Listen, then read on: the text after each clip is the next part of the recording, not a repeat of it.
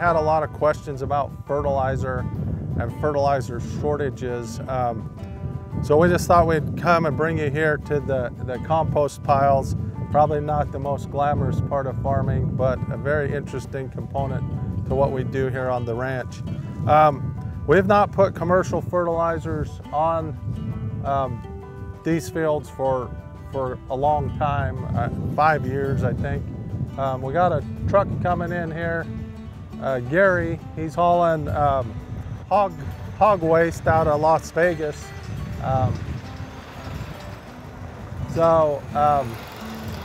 What he's got in that trailer comes from Las Vegas livestock out of Las Vegas. It's a pig farm down there that kind of does their business off of recycled foods and foods out of casinos and different stuff like that. But hog compost is high in phosphorus. I don't know if a lot of people know that, but hogs do not digest phosphorus. And so hog manure becomes an excellent source of phosphorus fertilizer. Cow manure is good in a lot of areas, but not super high in any. But alfalfa generates its own nitrogen, and so its main fertilizer that it needs is phosphorus. And so that's why we use the hog manure.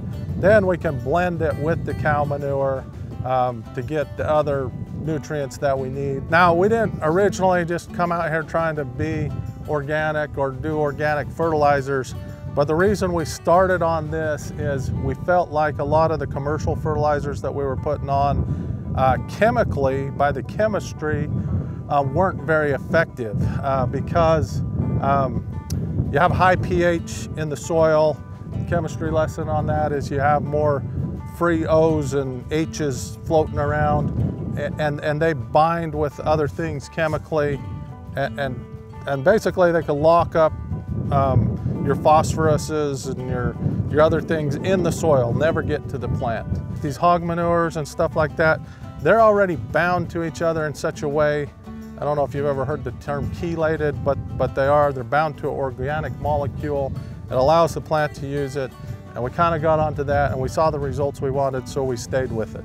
So this pile here, it is a blend of the hog compost and the cow manure. As we turn it, that moisture works aerobically in there to create heat. I mean, what I have in my hand right now is not too hot to hold, but it's warm. And so we try to stir this enough that the heat keeps building and building in there, and the heat kills a lot of the weed seeds and other things that are negatives as far as doing this. The wood chips also come in that hog compost. All the lawn waste and the trimming chips and stuff like that are used as the bedding for the hog manure where we get this stuff from. Ultimately, in a lot of ways, it reduces the percentage of phosphorus in the per ton because it has so much wood and carbon.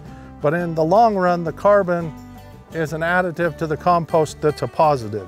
So if we pull soil samples on the farm, we know, basically we can know what they need. Like our soils have high pH. Some of their downside of them is they have a hard time having the water penetrate the soil. And so most of the time the labs recommend gypsum. But we use gypsum because we can just buy it in the bulk form, and then we could just blend it into our compost ration. We generally don't have shortages because we're not dealing with commercial fertilizers. However, those shortages affect hog manure. That makes them harder to get because other farmers are now going into that source. What we're doing here is not for this year, it's not for this month. This is next year's project already.